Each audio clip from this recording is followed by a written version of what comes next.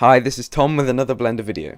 You may have heard of Nodevember, but for those who haven't, it's a month of procedural awesomeness. Essentially, a set of tasks or prompts is set at the start of November, and every day you attempt to create one in a digital software such as Blender. But there's a catch. Anything you create has to be procedural and made from a series of nodes.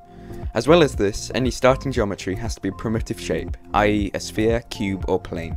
And so you have to stretch and warp the object to create the desired shape using only mathematical formula.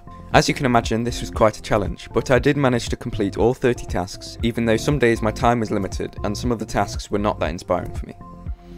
This video has taken me over a month to film and edit, and I'm really proud of what I've created over that time.